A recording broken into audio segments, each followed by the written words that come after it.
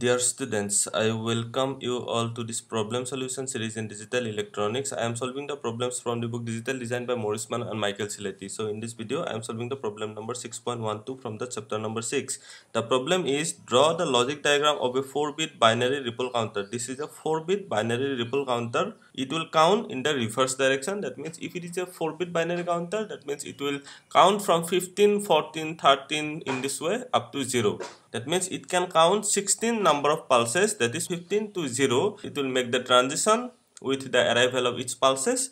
So in the first case, the flip-flops that trigger on the positive edge of the clock. And in the second case, we have to trigger the flip-flops in the negative edge of the clock. In our previous problem, we were asked to design a positive edge triggered ripple counter. Okay, here we have seen a 2-bit ripple counter. We have used JK flip-flops with sorted inputs to make it a T flip-flop. So the first case, the normal output was connected to the clock of the second stage.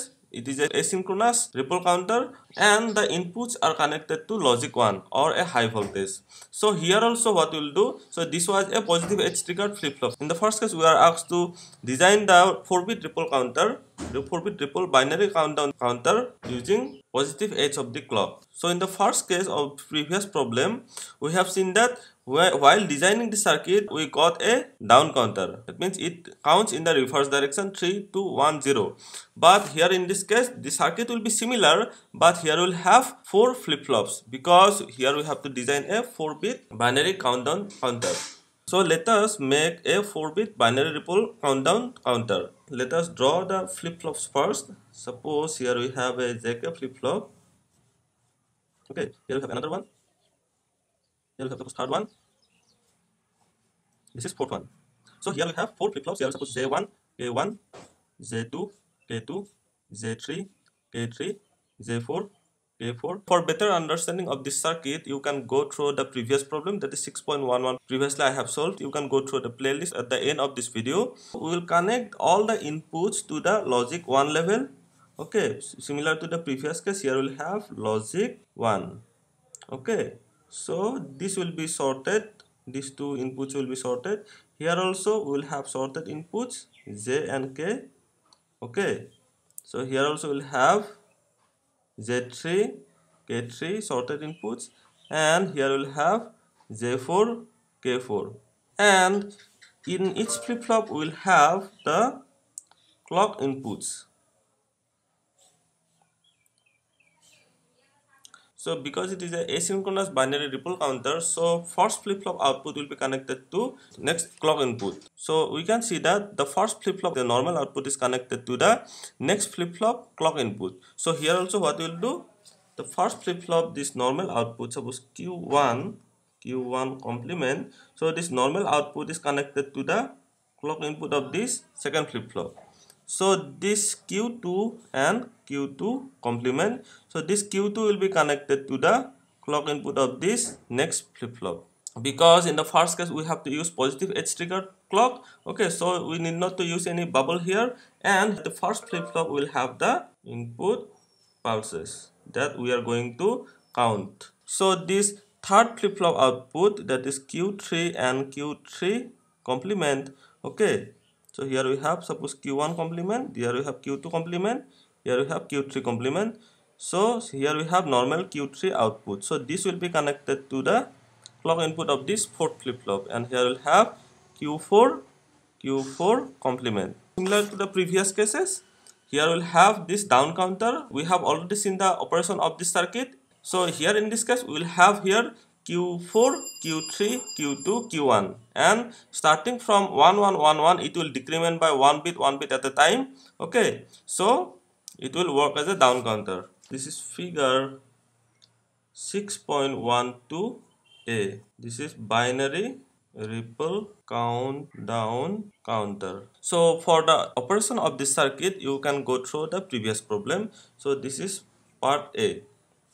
Now let us go to our part B. In part B, we will have to use the negative edge of the clock. So in the previous problem 6.11, we have seen that if we connect the complemented output of this first stage to the clock input of this next stage, it works as a up counter. Okay, because it is a 2-bit counter, it was counting from 0 to 3. So in the third part of the previous problem, we have seen that when we use negative edges of the clock to trigger the flip-flops, the operation of the circuit will be as follows. When we connect the normal output of one stage to the clock input of the next stage, the circuit will work as the up counter. Okay, that means in this previous case we was getting the down counter. So if we use a negative edge clock, so it will work as a up counter. So here in this case we got the up counter. If we use here a negative edge of the clock, that is if we put a bubble here, that will indicate the negative edge triggering of the flip-flops. It will work as a down counter. As given in this question, we have to design a countdown counter. So only the difference is we have to use here a 4-bit counter. Okay, so here also we'll have 4 flip-flops. So this is suppose J1, K1, Q1, Q1 complement. Suppose this one is the second flip-flop, J2, K2. So here we'll have a clock input. So Q2, Q2 complement. Okay. So here we have a third flip-flop. This is J3, K3 clock and Q3, Q3 complement. Here we will have a fourth stage because it is a 4-bit counter. Okay, so here we will have J4, K4, Q4, Q4 complement. So similar to the previous cases, we will sort all the inputs J2, J1, K1, then J2, K2, then J3, K3, J4, K4, and we will connect it to logic 1. So this is the logic 1 line. So connect these inputs and sort them. Okay, next we have to sort again these two inputs. Okay, next we have here J1, K1. So here we have logic 1 or a high voltage. So in the previous problem we have seen that when we connect the complemented output of the first flip-flop to the higher order, that is the second stage clock input, so it was working as a up counter. So here we used a positive edge of the clock. If we use negative edge of the clock, it will work as a down counter. Suppose here we'll have the pulse with a bubble that will have the input pulse. Input pulses that we are going to count, and this complemented output of this first flip-flop will be connected with a bubble. Okay, that is it is a negative edge triggered flip-flop. Okay, so it will work as a down counter now. Again here we have to also connect. So here use a bubble. So similarly here also with a bubble you connect here to this clock input. So this bubble here represents that it is a negative edge trigger. So negative edge trigger means, suppose if this is the pulse, so this is positive edge. Positive edge. If this positive edge triggers this flip-flop, this is called as a positive edge triggered flip-flop. Then here we have this negative edge. That means this from one level to this 0 level, if it is going down, this is called as the negative edge. Negative edge. If this flip-flop respond, or if these flip-flops are activated on the negative edge of this clock, then these are called as the negative edge triggered flip-flop. So here we have used negative edge triggered flip-flop, so we have to use here a bubble here. So this is the circuit diagram of the 4-bit countdown counter using a negative edge of the clock, because we have used here a bubble here. So that means whenever there is a transition from 1 to 0, this circuit will respond, and this will work as a countdown counter. You can verify. So let us verify. So here we have suppose clock, then we will have Q4, Q3, Q2, Q1. This is the MSB. Okay, Q4, then Q3, Q2, Q1. Suppose initially the flip-flops are reset, that means clock, there is no clock, and all these outputs of these flip-flops are 0. Suppose initially we have this. So with the arrival of the first clock pulse, that is the negative edge of the clock, what will happen? This flip-flop will be activated. So what will happen? Whatever be the previous output, because it is a toggle flip-flop, it will be this output will be inverted. Okay, so previously we had 0 here, this Q1. Okay, so it will now become 1. Now when it become 1, it will become 0. So when we have 0 here, this flip-flop will be activated, and whatever be the output, it will be inverted. So previously Q2 was 0, so now it will become 1. Okay, so next what we'll have, we have Q2 is equal to 1 here, so it will become 0. Again we have negative edge triggered flip-flop, so this flip-flop will be activated. So this flip-flop, whatever be the previous output, it will be inverted, so we'll have here 1. So similarly here we'll have 1, so this inverted output will be 0, so this flip-flop will be activated. Okay, so now this Q4 will be inverted, so previous Q4 was 0, so it will be now 1. 1 1 1 1, that is nothing but 15. Now let us assume that we have the second negative edge of the clock. So if we have second negative edge, this will be activated. Okay, so what will happen, whatever be the previous output, it will be complemented. So what will happen, so here we'll have 1 turn to 0. Next, when we have 0 here, if we have 0 here, so this will be 1, this inverted output will be 1, and we have a bubble here, so this flip-flop will be deactivated. So whatever was the previous state, it will remain in the previous state. So it was previously 1, so it will remain in the 1 state. Now suppose we have the third input pulse, third clock.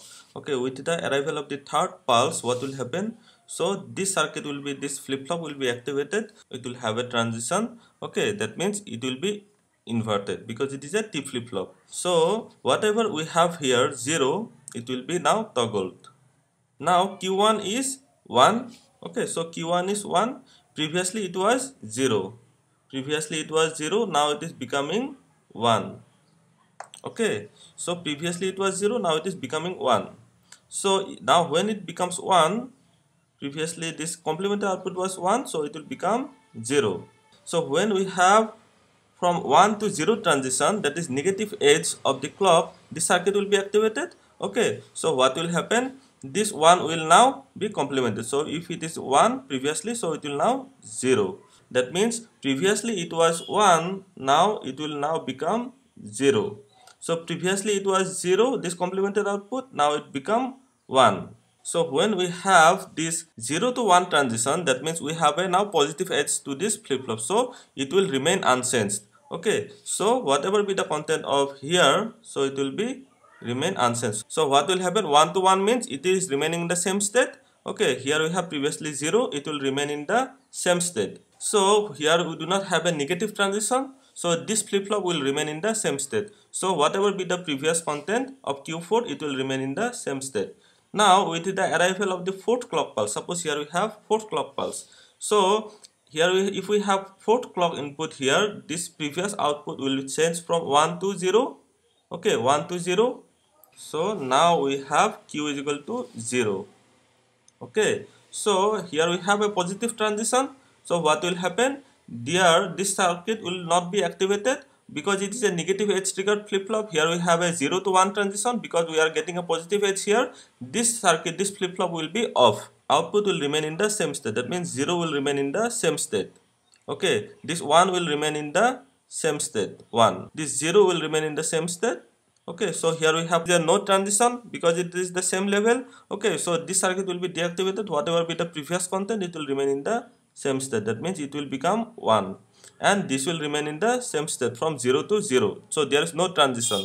So this will be again deactivated. Okay, so whatever be the previous content, Q3 will be remain in the same state and Q4 also remain in the same state. In this way, you can verify that it is counting from 15, then 14, then this value is 13. Okay, and this value is 12. Now if we give another clock, fifth clock pulse, what will happen? Whatever be the content of this resistor, it will be inverted. So now it will 0 become 1. Okay, so this 0 will become 1 here, and whatever be the content of this inverted, so here we'll have 0. So here we have a 1 to 0 transition. You can see previously it was 1, this inverted output was 1, now it is transiting to 0. So we have a negative edge. So this circuit will be activated. So whatever was the previous content 0, it will be now inverted, that is 1. So if it is 1, this will become 0, 1 to 0 transition. And here we have a 1 to 0 transition. So this circuit will be activated. So what will happen? We will have inverted output. So from 1 to 0 there will be a transition. So this 0 becomes 1. So now this Q3 is 0. So Q3 is 0 now, and here we have a 0 to 1 transition. That means it is a positive edge of the clock. So what will happen? This flip-flop will not be activated. So whatever be the previous content, it will remain in the same state. So this is nothing but 8 plus 2 plus 1, it is 11. So in this way, it is down counting.